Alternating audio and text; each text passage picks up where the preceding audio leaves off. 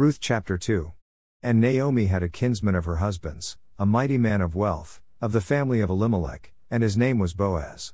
And Ruth the Moabitess said unto Naomi, Let me now go to the field, and glean ears of corn after him in whose sight I shall find grace. And she said unto her, Go, my daughter. And she went, and came, and gleaned in the field after the reapers, and her hap was to light on a part of the field belonging unto Boaz, who was of the kindred of Elimelech. And, behold, Boaz came from Bethlehem, and said unto the reapers, The Lord be with you. And they answered him, The Lord bless thee. Then said Boaz unto his servant that was set over the reapers, Whose damsel is this? And the servant that was set over the reapers answered and said, It is the Moabitish damsel that came back with Naomi out of the country of Moab. And she said, I pray you, let me glean and gather after the reapers among the sheaves. So she came, and hath continued even from the morning until now, that she tarried a little in the house. Then said Boaz unto Ruth, Hearest thou not, my daughter? Go not to glean in another field, neither go from hence, but abide here fast by my maidens. Let thine eyes be on the field that they do reap, and go thou after them. Have I not charged the young men that they shall not touch thee? And when thou art athirst, go unto the vessels, and drink of that which the young men have drawn. Then she fell on her face, and bowed herself to the ground, and said unto him, Why have I found grace in thine eyes, that thou shouldest take knowledge of me, seeing I am a stranger? And Boaz answered and said unto her, It hath fully been showed me, all that thou hast done unto thy mother-in-law since the death of thine husband, and how thou hast left thy father and thy mother, and the land of thy nativity, and art come unto a people which thou knewest not heretofore. The Lord recompense thy work, and a full reward be given thee of the Lord God of Israel, under whose wings thou art come to trust. Then she said, Let me find favor in thy sight, my Lord, for that thou hast comforted me, and for that thou hast spoken friendly unto thine handmaid, though I be not like unto one of thine handmaidens. And Boaz said unto her, At mealtime come thou hither, and eat of the bread, and dip thy morsel in the vinegar. And she sat beside the reapers, and he reached her parched corn, and she did eat, and was sufficed, and left. And when she was risen up to glean, Boaz commanded his young men, saying, Let her glean even among the sheaves, and reproach her not. And let fall also some of the handfuls of purpose for her, and leave them, that she may glean them, and rebuke her not. So she gleaned in the field until even, and beat out that she had gleaned, and it was about an ephah of barley. And she took it up, and went into the city, and her mother-in-law saw what she had gleaned, and she brought forth, and gave to her that she had reserved after she was sufficed. And her mother-in-law said unto her, Where hast thou gleaned today? And where wroughtest thou? Blessed be he that did take knowledge of thee. And she showed her mother-in-law with whom she had wrought, and said, The man's name with whom I wrought today is Boaz. And Naomi said unto her daughter-in-law, Blessed be he of the Lord, who hath not left off his kindness to the living and to the dead. And Naomi said unto her, The man is near of kin unto us, one of our next kinsmen. And Ruth the Moabitess said, He said unto me also, Thou shalt keep fast by my young men, until they have ended all my harvest. And Naomi said unto Ruth her daughter-in-law, It is good, my daughter, that thou go out with his maidens, that they meet thee not in any other field. So she kept fast by the maidens of Boaz to glean unto the end of barley harvest and of wheat harvest, and dwelt with her mother-in-law. Ruth chapter 3. Then Naomi her mother-in-law said unto her, My daughter, shall I not seek rest for thee, that it may be well with thee? And now is not Boaz of our kindred, with whose maidens thou wast? Behold, he winnoweth barley tonight in the threshing floor. Wash thyself therefore, and anoint thee, and put thy raiment upon thee, and get thee down to the floor, but make not thyself known unto the man, until he shall have done eating and drinking. And it shall be, when he lieth down, that thou shalt mark the place where he shall lie, and thou shalt go in, and uncover his feet, and lay thee down, and he will tell thee what thou shalt do. And she said unto her, All that thou sayest unto me I will do. And she went down unto the floor, and did according to all that her mother-in-law bade her. And when Boaz had eaten and drunk, and his heart was merry, he went to lie down at the end of the heap of corn, and she came softly, and uncovered his feet, and laid her down. And it came to pass at midnight, that the man was afraid, and turned himself, and, behold, a woman lay at his feet. And he said, Who art thou? And she answered, I am Ruth thine handmaid, spread therefore thy skirt over thine handmaid, for thou art a near kinsman. And he said, Blessed be thou of the Lord, my daughter, for thou hast showed more kindness in the latter end than at the beginning, inasmuch as thou followedst not young men, whether poor or rich. And now, my daughter, fear not, I will do to thee all that thou requirest, for all the city of my people doth know that thou art a virtuous woman. And now it is true that I am thy near kinsman, howbeit there is a kinsman nearer than I. Tarry this night, and it shall be in the morning, that if he will perform unto thee the part of a kinsman, well, let him do the kinsman's part, but if he will not do the part of a kinsman to thee, then will I do the part of a kinsman to thee, as the Lord liveth, lie down until the morning. And she lay at his feet until the morning, and she rose up before one could know another. And he said, Let it not be known that a woman came into the floor. Also he said, Bring the veil that thou hast upon thee, and hold it. And when she held it, he measured 6 measures of barley, and laid it on her, and she went into the city.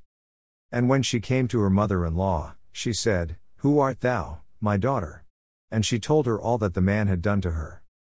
And she said, These 6 measures of barley gave he me, for he said to me, Go not empty unto thy mother-in-law. Then said she, Sit still, my daughter, until thou know how the matter will fall, for the man will not be in rest, until he have finished the thing this day. Ruth chapter 4.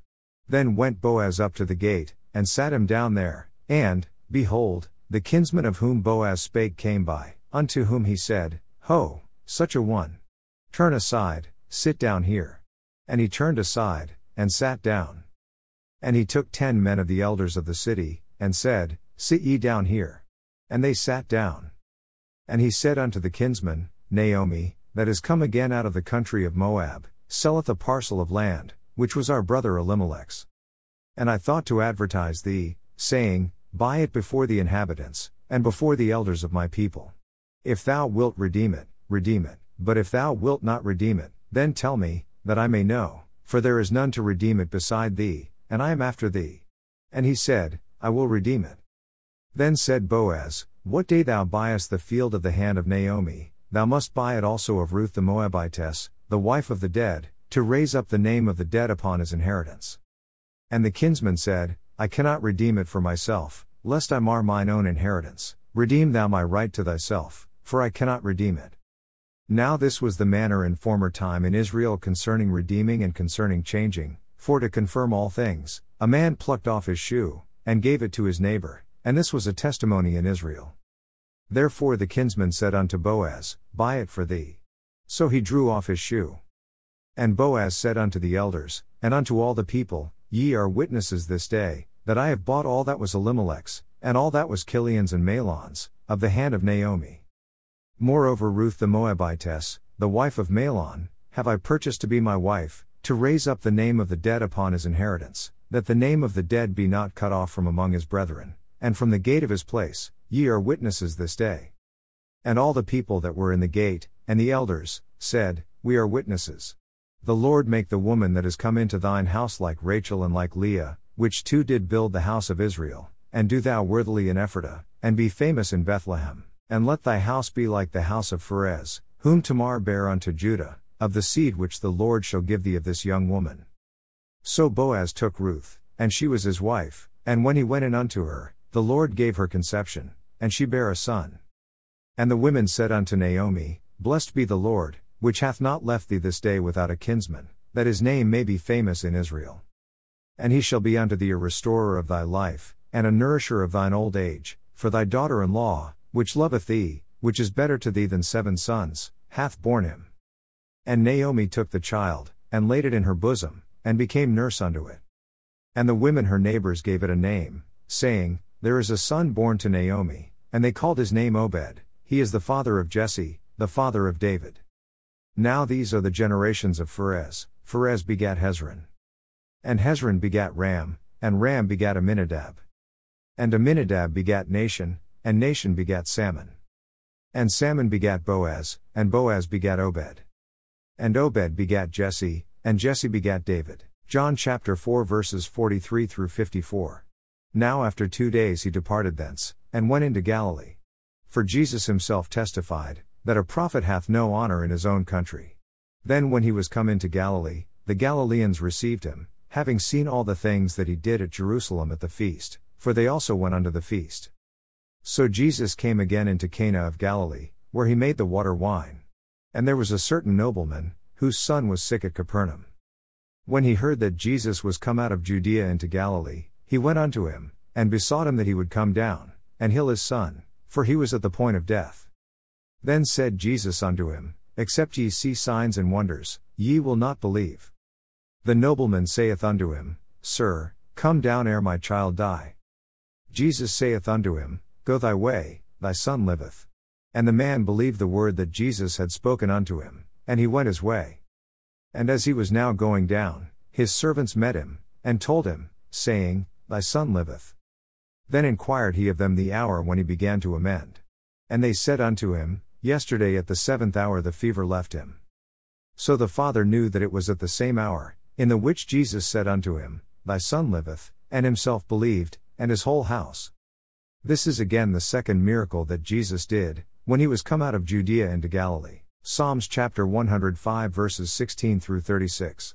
Moreover he called for a famine upon the land, he brake the whole staff of bread. He sent a man before them, even Joseph, who was sold for a servant, whose feet they hurt with fetters, he was laid in iron, until the time that his word came, the word of the Lord tried him. The king sent and loosed him, even the ruler of the people, and let him go free. He made him lord of his house, and ruler of all his substance, to bind his princes at his pleasure, and teach his senators wisdom. Israel also came into Egypt, and Jacob sojourned in the land of Ham. And he increased his people greatly, and made them stronger than their enemies. He turned their heart to hate his people, to deal subtly with his servants. He sent Moses his servant, and Aaron whom he had chosen. They showed his signs among them, and wonders in the land of Ham. He sent darkness, and made it dark, and they rebelled not against his word. He turned their waters into blood, and slew their fish. Their land brought forth frogs in abundance, in the chambers of their kings. He spake, and there came divers sorts of flies, and lice in all their coasts. He gave them hail for rain, and flaming fire in their land. He smote their vines also in their fig trees, and brake the trees of their coasts. He spake, and the locusts came, and caterpillars, and that without number, and did eat up all the herbs in their land, and devoured the fruit of their ground. He smote also all the firstborn in their land, the chief of all their strength. Proverbs chapter 14 verses 26 through 27. In the fear of the Lord is strong confidence, and his children shall have a place of refuge. The fear of the Lord is a fountain of life, to depart from the snares of death.